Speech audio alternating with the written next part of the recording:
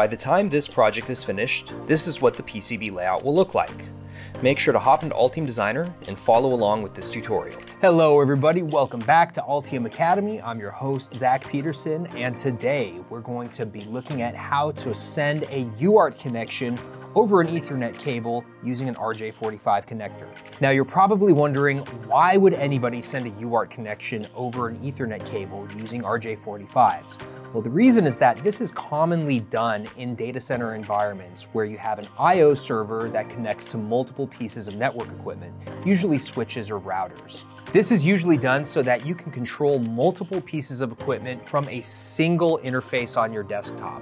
So basically what we're going to do is we're going to start with our USB to UART converter. We're going to use that COM port connection to then translate into a UART connection, send that out over an Ethernet cable. And to do that, we're going to have to add a line driver to that project. So make sure to hop into Altium Designer and follow along. Let's get started.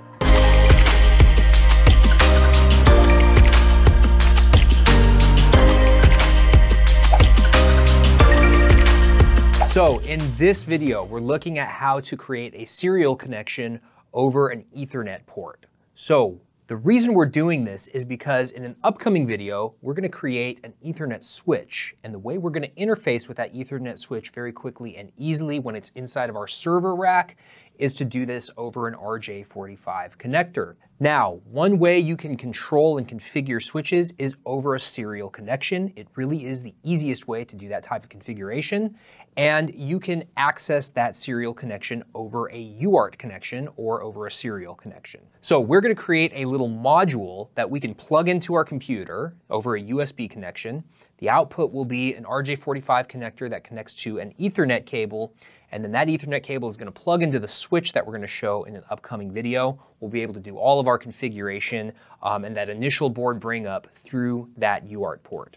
If you've watched some of the older videos on the channel, you know that I've liked to show off some Ethernet switch designs that I've done for clients. Well, in an upcoming video, we're going to show a custom Ethernet switch. But in order to connect to this switch and configure it for initial board bring up, as well as configuration while it's running, we need to connect to it over a UART connection. One way to do this is to implement a serial connection over an Ethernet cable through an RJ45 connector.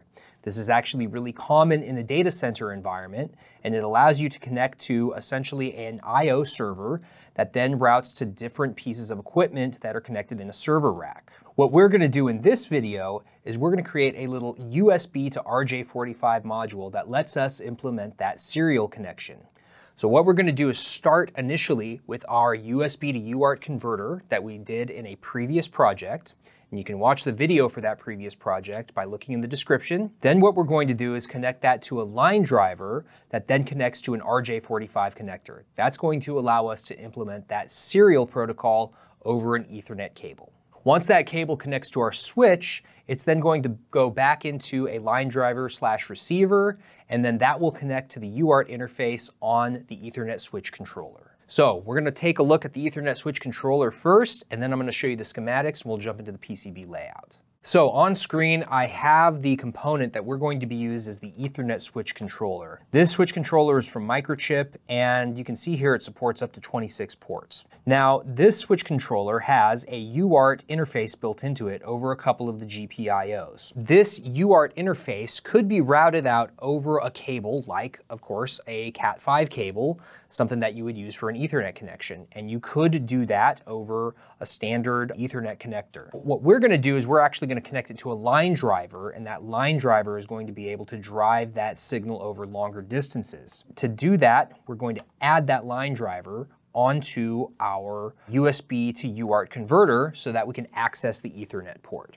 So we're going to start with our USB to UART converter that we had in another project. You can see over here on the left we have our USB connector. On the right we have our pin header that we were using to access the TX and RX lines on the UART interface, and then you can see here it puts out a couple of voltages. Now over here I've modified the schematics to include this line driver. So this line driver then connects to a standard RJ45 connector. And this RJ45 connector is then going to connect to the Ethernet cable. That'll connect to the switch. Once this gets over to the switch, we're actually going to see this same circuit on the switch side. and that circuit on the switch side is going to allow us to then receive that data and then send it back to those UART pins on the switch controller. There's one thing I need to do here that you might notice that I haven't actually updated in these schematics. Now, if you remember in the original version of this project, the entire point of the project was to add some additional ESD protection to these TX and RX lines. And so you can see that they're right here. We have these two TVS diodes.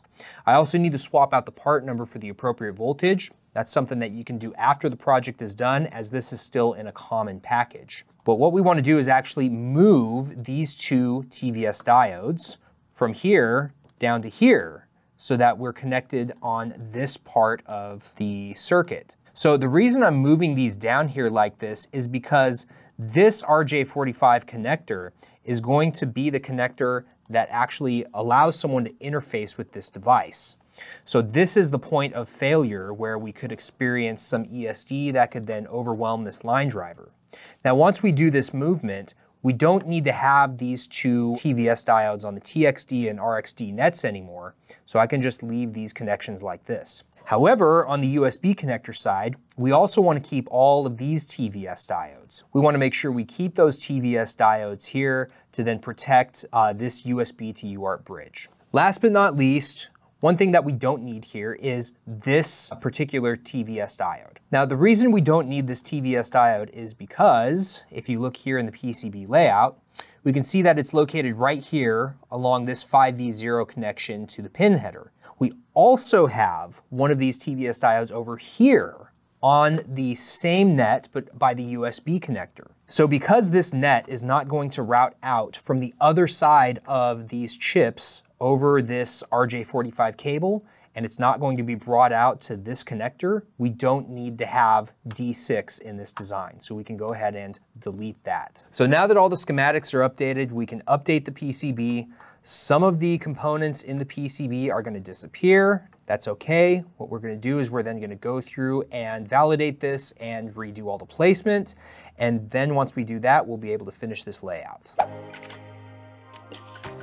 Now, I've applied the update in the PCB. As you can see, the pin header has completely disappeared, and we now have a very large RJ45 connector over here in the PCB. Now, if I look at this RJ45, you can see here's the direction it needs to face. And of course, you can also see that this is a very large connector. In fact, it is too large for the board size as it currently exists. So we need to resize the board. Now, I also don't want this board to be too long, so we may consider just picking up some of this circuit and then just moving it all back towards the USB connector. And then the other thing that we're going to need to do is we're going to need to leave some room on here for our line driver. So U2 is our line driver. So how can we do this very quickly and efficiently? Well, there are a few things that we can do. So first thing I'm going to do is I'm going to delete some of these connections here, such as on the USB. I'm going to then pick up a lot of this stuff and just move it over.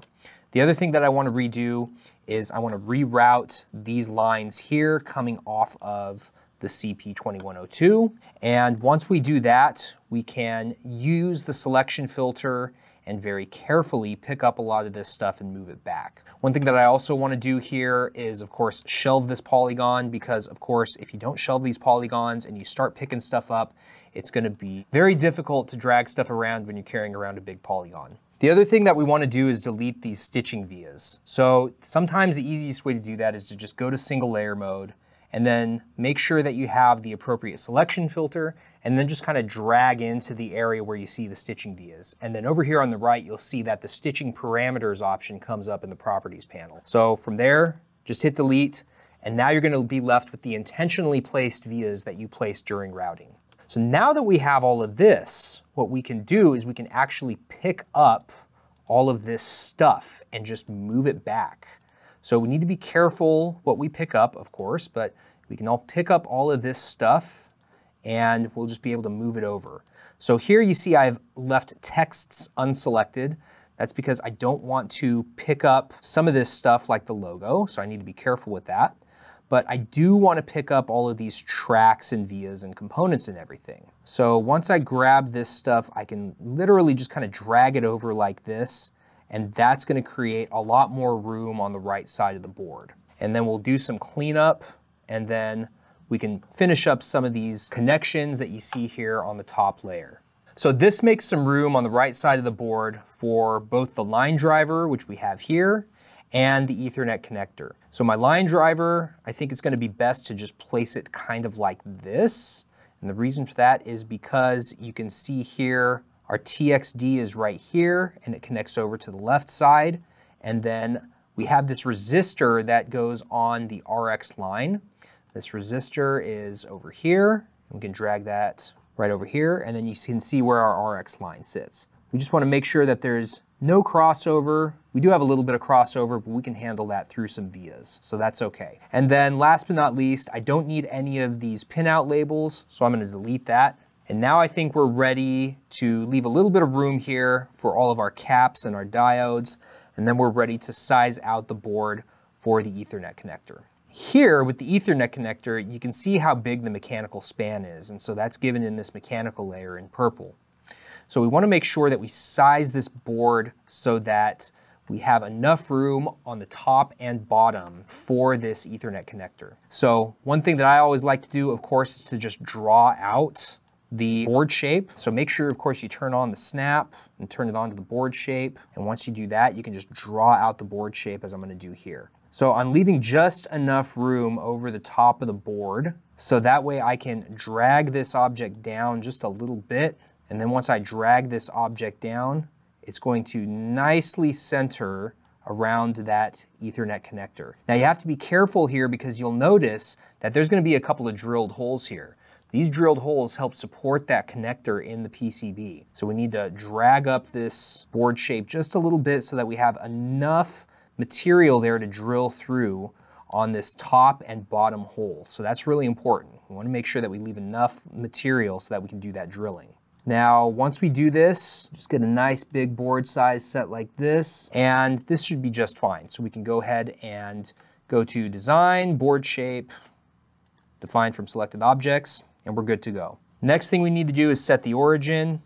I always set it in the lower left corner unless there's a mounting hole. And then we want to make sure that with this size that we have sized this such that we can move these more or less into the center of the board. And so they're going to be approximately located there already as it is. And then we could delete that rectangle and we basically got our board size. So at this point where we've placed this Ethernet connector and where we have all these other components, I think we're good to start placing some of these other passives around the board.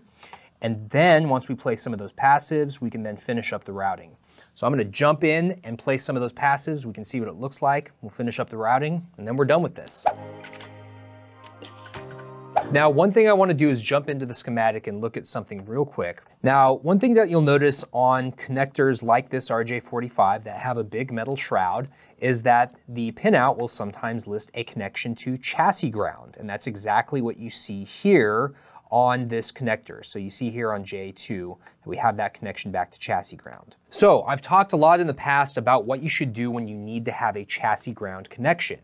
Unfortunately, for this little module, we don't have a chassis ground connection. And we don't have it on the USB side either. In fact, you'll see right here that there is a connection for the shell, and we connect it straight back to ground so that we get a nice low impedance connection on this piece of metal back to our system ground plane. If we had a chassis connection somewhere, meaning if we had a chassis ground and we had a connection to a piece of metal in our chassis, then we would want to connect this shield to that. And then we could connect our mounting hole either to the chassis ground or to the system ground. In this case, we don't really have a choice. We kind of have to go from the mounting holes and the chassis ground directly to the system ground. Like I said, this is going to be a small module. It's going to plug into a computer, and there's really not any room in the device for a big metal chassis. Also, there's no earth connection to mount that chassis. So normally you would use the chassis ground in a device like this to provide safety in case of a large ESD event or if there's a system fault. But unfortunately in this case, because there is no earth connection,